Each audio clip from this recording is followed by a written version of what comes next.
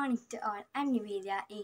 Today I am here before you to speak a few words about today's speciality, the International Day of Disability.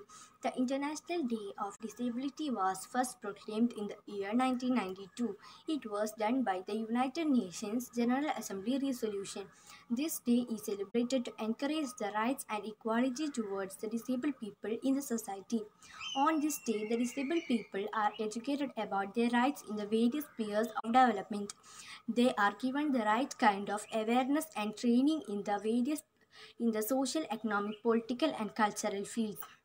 The United Nations is very actively working for this project.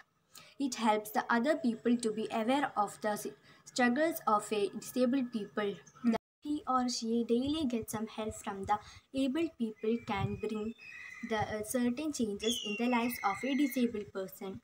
Focus not on the differences of the people with disabilities but on the talent of the individual.